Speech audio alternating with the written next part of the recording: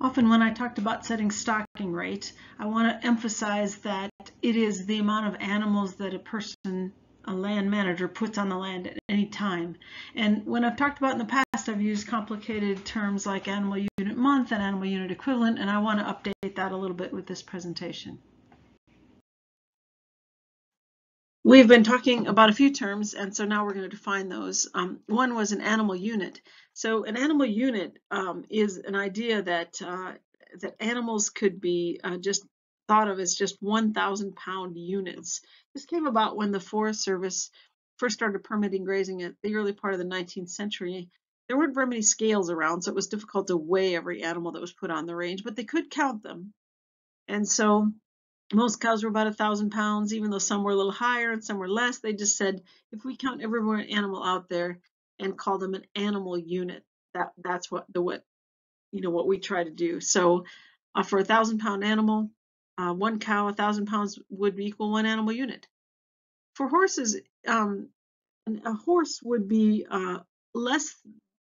It would take less than a horse to create an animal unit. So horses eat more than cows. So it takes a little more than half of a horse to make an animal unit.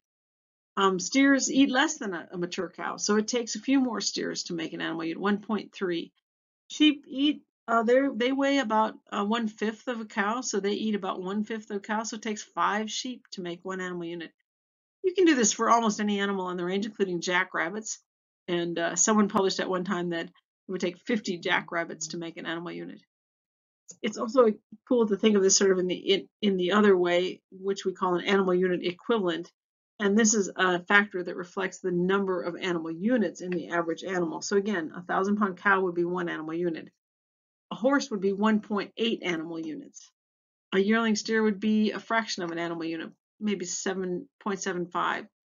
A sheep would be 0.2 of an animal unit, and a jackrabbit would be 0.02. So you kind of look at it both ways, but you get the idea.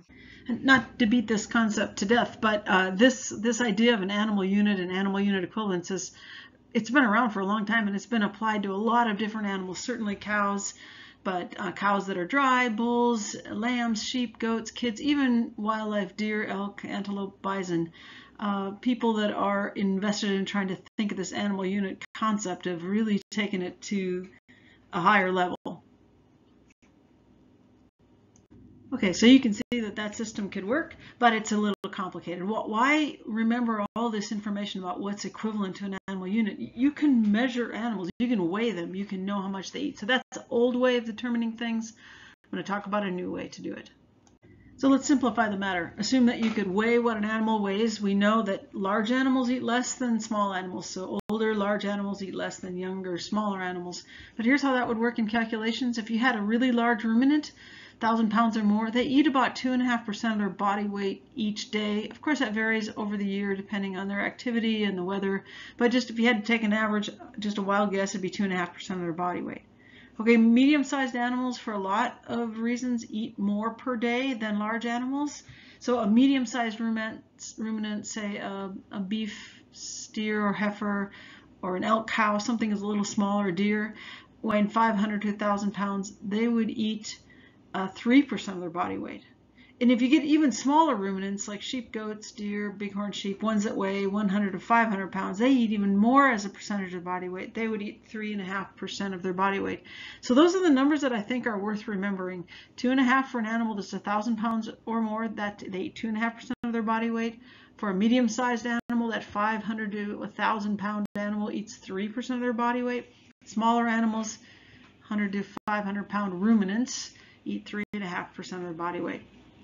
So from the discussion in the nutrition lecture, we learned that hindgut fermenters have an ability to eat a lot more food. They actually can pass lower quality food through their system, and that means they eat more. They just kind of take the best, they harvest the best of the nutrients, and they pass the rest out. So horses, donkeys, burros, rabbits, other small ruminants or small rodents, etc. They are hindgut fermenters.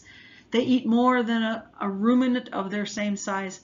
So in order to calculate how much one of these hindgut fermenters might eat, they eat 25% more than the equivalently sized ruminant. So smaller non-ruminants eat more than large non-ruminants. So calculate what a ruminant unit would eat, and then multiply it by 1.25 because they eat 25% more. So bottom line, I think the concept of stocking rates is super important, and the idea is that different types of animals eat different amounts, but I think it's better to think about what the weight of animals are and how much they would eat each day based on their weight, rather than going down the alley of animal units and animal unit equivalents.